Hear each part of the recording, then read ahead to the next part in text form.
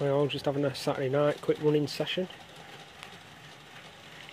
and I've been ill. I've been off work. I've been ill in bed, but I've managed to edit a few videos while I was ill in bed, and they're the ones of the model railway exhibition. Well, this is just a quick video regarding the Roco camera loco. Now, I had my Z21 linked to the ECOS, and what happened is I had to reset my router because I was having complications with the router, so I actually factory reset it and redo all the settings on it, and that meant the camera loco lost connection with the router, and I couldn't get it back on again. I could not log on to the Roco camera loco at all. I just lost everything. So what I've done is took the iPad, disconnected it from the ECOS, the Z21 on the sniffer port, and connected it up as a standalone unit. This is if you've got the problem, if you've lost the connection with the locomotive. So obviously I've wired my system back up as a standalone Z21 system now on this piece of track, which is my test track, and there's a loco. So what I'd advise to do is reset the loco to factory setting address number 3, and then whatever mode, wherever you're in, you go to related vehicles and settings. Now I was in client mode and I completely lost it, couldn't log on to it. So anyway, I created a new loco of address number 3, and then just went to configure loco, video locomotive, configure video locomotive, there we go, and just pick the mode you want to log back onto. I was in client mode,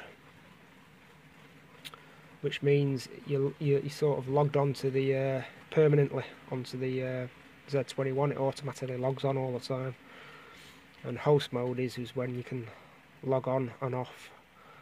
It's not a very stable connection, that host mode. You've got to keep entering a number underneath a locomotive to log on to a tablet, etc. So if you enter client mode, which I was in, then you just enter the SSID of your wireless router,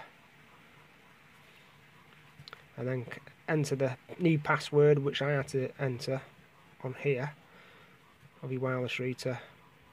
Then go next, and then it sends the information, activate client mode, and then it'll send the data, and that'll take about 30 seconds. And once it's done it, it'll log back on, it'll reconfigure itself, which it has done now. I'll just log out of that, go back into there, power, there we go, log on to the video, and there's a video. It's just a bit of information. So if you've lost connection of your locomotive and you don't know what to do, put it on factory setting 3, address setting number 3, as it says in the manual if you've got problems, and basically just reconfigure it that way using the Z21. It's pretty easy enough to do. What I say, I'm going to put my system back onto the ECOS now. Hopefully that'll be working fine, no problems.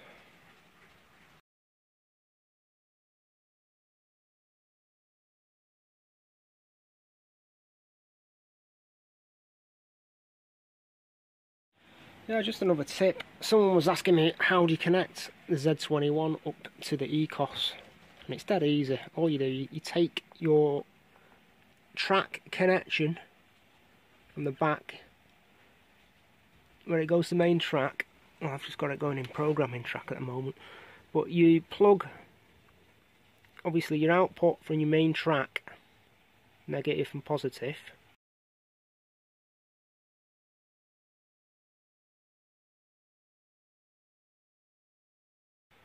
Take 2 wires from that, and you plug the power supply into the Z21 as normal, and plug your data feed from the router if you want as well in there. So just take your negative and positive from your main track from the Z21, and I've got a long cable going from there because my Z21 is miles away from the ECOS. So I've got a long cable going underneath all the way along here,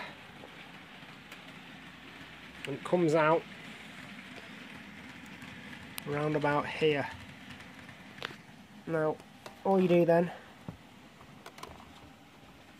you connect it to the sniffer port, which is that connector there. I'll just try and get a better view of it actually.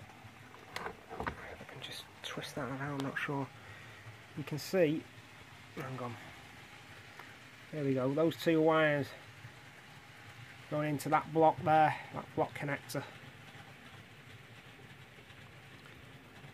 And it's the very last two wires on the left hand side of that block when you're looking at it from the, oh sorry, on the right hand side. Yeah, I've actually unplugged everything, and you can see that connector there. You can see SNHA, SNHB, that's a sniffer port. Your red wire has got to be on the right hand side, which is B, and your black wire goes to A.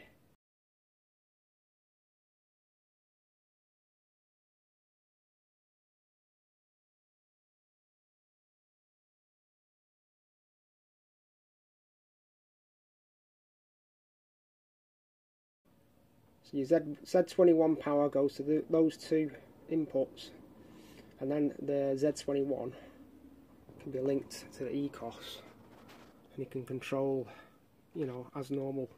You just log in the locomotives on the Z21 and it'll work, and you can have all sorts of different combinations set up. And I have that for controlling the video locos, so I've got the video screen on the Z21 and I control the locomotive on either the ECOS or the Z21, or I can have a full screen with the points showing, and have control on the Z21. There's all sorts of different combinations you can have. And if you go to page 14 of the ECOS manual, it actually shows you their diagram.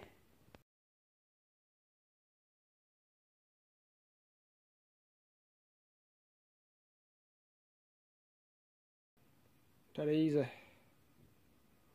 So you say that's a Z21. You plug your transformer in, wire it up as normal, your Z21, and then just wire it up into the sniffer port there. And that's it. Someone was asking me about that, and it doesn't sound right, and it doesn't sound like safe. It sounds like it'll blow, but it doesn't. As long as you wire it up like that, it should be fine. And that's it really. Thanks, hope that helps someone. Thanks for watching.